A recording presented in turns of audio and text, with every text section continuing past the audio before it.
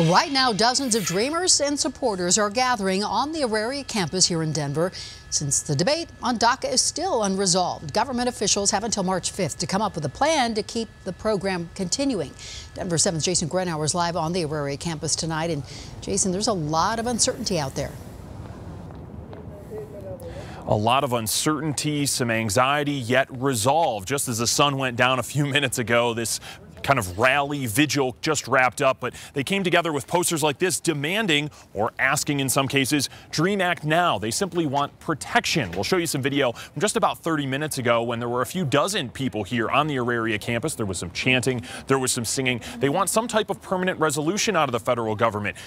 The DACA program, the DREAM Act, whatever it may be, because of all of that uncertainty right now. In the next few weeks will determine a lot of that. The president's self-imposed deadline of March 5th for Congress to act.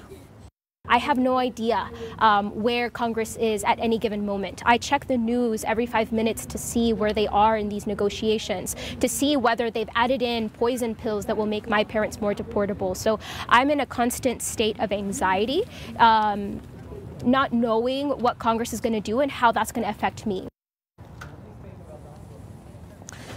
And of course, immigration reform was a big part of that most recent government shutdown that was then resolved without any permanent resolution. So what does Congress do over the next few weeks? Is it some type of DREAM Act? Is it funding a border wall? Is it some combination of all of these things? In the meantime, these people thought it best to just come together while they simply have to just wait it out. Reporting live on the Auraria campus tonight, I'm Jason Grenauer, Denver 7.